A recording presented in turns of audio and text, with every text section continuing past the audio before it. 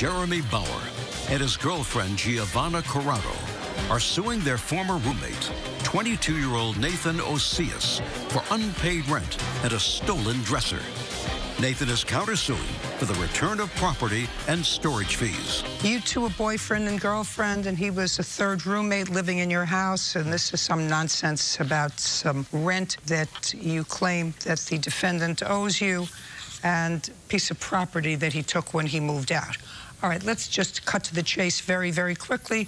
After living together for a while, things didn't work out. He wanted out, you wanted him out. He finally moved out in September, is that right? On the 7th, yes. So he finally moved out in September. Yes, on the 7th. He finally moved out in September. Yes. Jeremy Bauer and his girlfriend Giovanna Corrado are suing their former roommate, 22-year-old Nathan Osias, for unpaid rent and a stolen dresser. Nathan is countersuing for the return of property and storage fees. Now, do you currently have another roommate? Yes. Who? Eduardo. Eduardo. When did Eduardo move into the house? At the end of September. What date in September? About the 20th? We didn't charge him rent until the beginning of the next month. I don't care. Oh, sorry. What rent does he pay? He pays... Yep. Easy phone call. What rent does he pay? $400. $300. I'm sorry. Less than what he was paying. It's a different room. How many rooms do you have that you rent? There are 2 full-sized rooms and 1 small half room that we charged half rent for. Who lives in the room that he was living in? Jasmine, my former room. She used to live in the small room, and she moved into the large room when he moved out. When did she move into the large room? Date? October 1st. I don't believe you. Why would she move in October 1st when he's gone September 7th?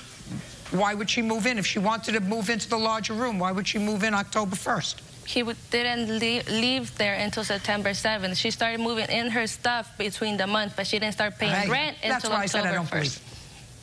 Fine. Yeah. Now, what month do you claim he owes rent for? Just for September. Doesn't owe you anything for September. Nothing. Why is that? Because I said so. Because it's nonsense. If I may. Because it's nonsense. Because now you have additional rent. You want to make up your rent, that's fine. You have somebody that moved in the middle of September taking over half a room that you didn't have before. So they're paying $300. This new roommate, according to your girlfriend, started to move her things into the room the entire month of September after he moved. Once she moves in a handkerchief, she is a tenant in that room. So he doesn't owe you anything for September. Okay. What else do you think he owes you for? He took a dresser that I had allowed him to have. Just a second. I'm sorry, what do you mean? Use. It was a spare dresser in the house. I had allowed the previous tenant to use it, and when he moved in, I said, you can keep using it, but I never gave him permission to take it with him. That's what we're about. Dresser. Yes, it was given to me by the prior tenant that used to be in that room. Good. Anything else? No, that's it. You're done. Judge Judy. You have a cross complaint. You want the return of money owed for storage fees. What fees? I gave my friend money, which was on me, to give him that money. For what? For storing most of my things into one of his parents' vans. Okay. You know, I really think that you both just have to forget this whole bad experience. Even if he didn't pay rent in September, what you did, according to you, was I deadbolted the door after he left. He was making threats against me. I deadbolted the door after he left. That is an eviction. I just wanted the police to come and witness it because he had 2 large friends with him, and he told me there was nothing I could do about collecting rent. I put a notice on his door. I said, the rent was due on the 1st. You can't just tell me on the 6th that you're moving out. He left. He took his keys. You're whole. Instead of having 1 tenant, you now have 2 tenants. We've always had 4 tenants there. Oh, well, then you're very, very good business people. I can't help you. Goodbye. Judge Judy continues in a moment.